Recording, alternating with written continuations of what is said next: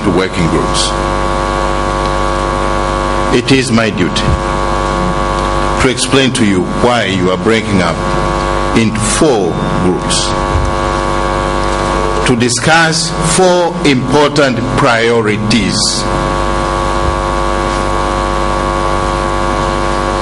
In Mbagati in 2004, you spent 2.5 years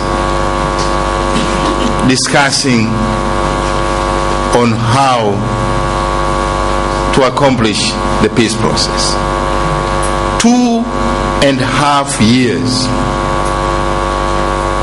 But then you agreed in 2.5 years that you are going to have 18 priorities. Some of you were in Mbagati.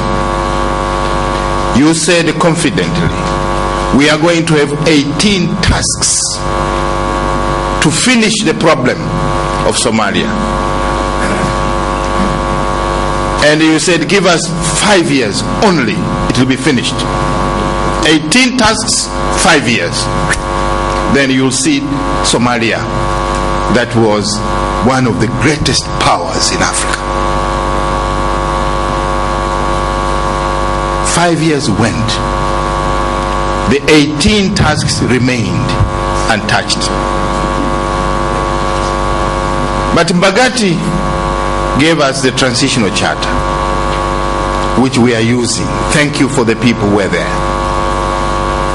Mbagati gave us parliament. Mbagati gave us the TFD. Mbagati gave us Chief Justice. So that was good, very good. But the 18 tasks in 5 years were never accomplished. But those institutions survived until today. For 5 years, for different reasons, we had to go to Djibouti.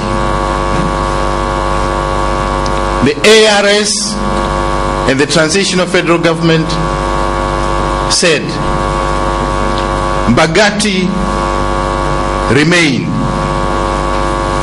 charter remain, TFD remain, TFP remain, Chief Justice remain. But give us 2 years. These 18 tasks will be finished. So 5 plus 2 is 7. Plus 2.5 years of sitting in Mbagati is 9.5 years. The children who were born when you are sitting in Mbagati today are asking you, where are those 18 tasks going? What have you done? Of course, they'll ask the TFD, they'll ask the TFP, they look at the charter. Those children are now going to school. They're asking you. In Djibouti, I don't know, you sat for 2 months. Then, the 18 priorities were not happening, not going anywhere. The president and the speaker said enough is enough.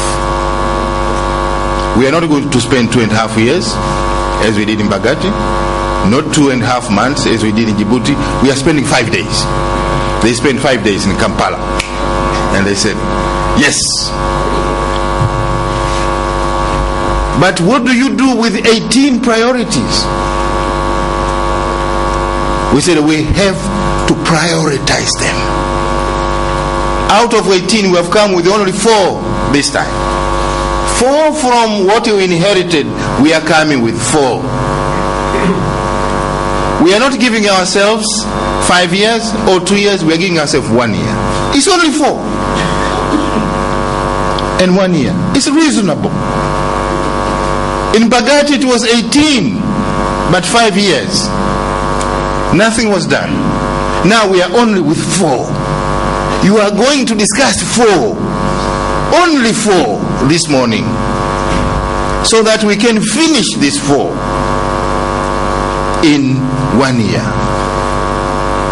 This is the longest transition in history. Why transition? You deserve something permanent. You Somalis, you are proud people. Why transition? Today transition, tomorrow transition, Bagati transition, Djibouti transition, this transition.